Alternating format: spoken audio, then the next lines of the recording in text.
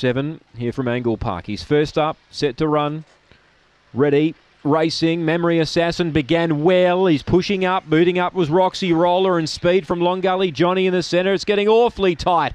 Oh, a couple were interfered with, as was the favourite Memory Assassin. Around the outside went Grouse. Put up 3 lengths on Beckham Vapor, charging into second.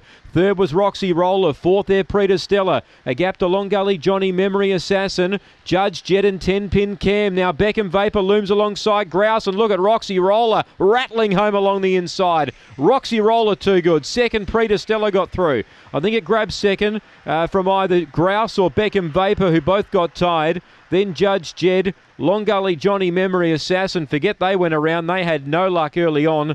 And the time we await for here, it's around 30 and 40.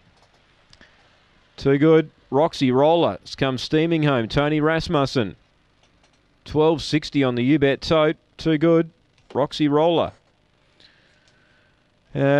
She's come rattling home along the inside. And she hadn't won a race since February. First up tonight, she's got the money. Roxy Roller has come steaming home along the inside for Tony Rasmussen. 8 second Preta Stella, and 7 Grouse, who was getting tired, has clung on to third. Ahead of 2 Beckham Vapor, who loomed as a big winning chance. Just couldn't get the job done. 3 Memory Assassin completely put the pen through its run. It's ran 5th and had no luck.